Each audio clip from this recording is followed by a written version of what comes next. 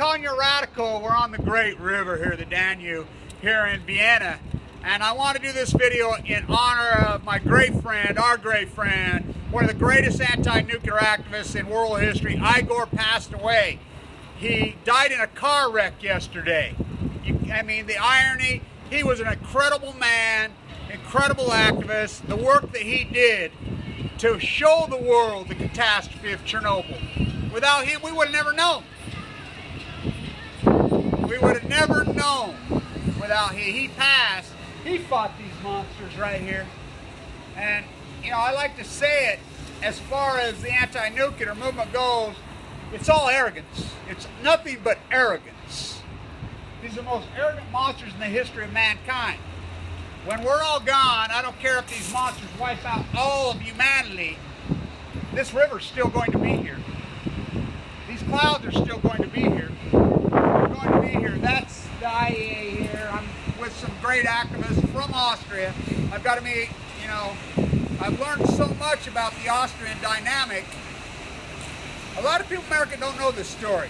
One woman, one reactor in Austria, all the ready to be fueled. The week it's ready to be fueled.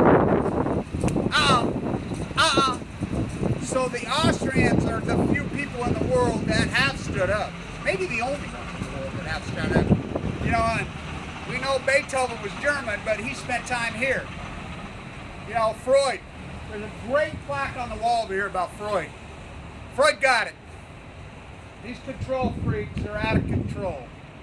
I mean, I think it's an irony. He lived right there underneath where they were.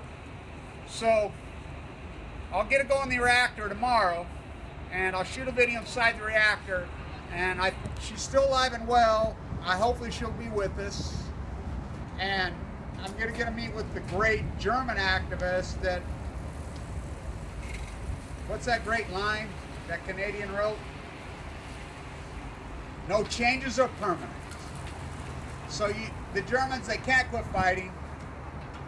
You know, it's the only victory we've had. So we have to hang on to the victory.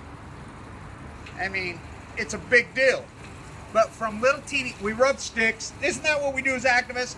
We rub sticks. I walk up the Pacific, we rub sticks. We rub sticks, we can't get a flame. We rub sticks, we can't get a flame. We can't get a flame. Then all of a sudden we get a spark. The victory in Austria is the spark. The victory in Australia, Kylie and that great activist pushing, they are not going to expand the uranium mines. We have the truth on our side. We have the economics on our side. We have the passion on our side. We have the art on our side. And that's all we need. So we've rubbed the sticks. We've had a little spark in Austria. That reactor did not go online. The week that it was fueled, it did not go online. The Germans, those reactors, they didn't go online. They went online every place else. In China, they're backing out. In Vienna, in Taiwan, activists being killed. In India, 82 professors, anti-nuclear, nuclear physicists have been murdered with their families. They still fight on. So we don't hear these stories in the Western world because Pravada, TASS, the state-run mouthpiece, Google, which is NBC, Reuters, BBC, are the new Google. Right here. No changes are permanent. Right here, Freud. These Freudian fucks, these overcompensation fucking shit. That's what they are. They're evil. They're sick. But we have to hang our hats on what victories we have. So to Igor, we won't ever forget you. We love you. And think about his genre as the anti-nuclear activist. And I will say this in the honor of the great I.a.e.a, who died from leukemia in 1999. That's her. That's her who ripped her clothes off. And she went in there with the nuclear logo right there. And she stands there naked. She was one great activist. Now, I know Naughty was arrested yesterday. She's come out of hiding. Pussy Riot, we need you, girl. You know, the whole movement was hijacked. You stood in line with Hillary, but we need you. We need you. It's a whole different dynamic here in Austria. They're incredible activists. They're salt of the earth, and they're grounded, and they get it. We don't get to see it in the West, in the United States. We don't get to see it.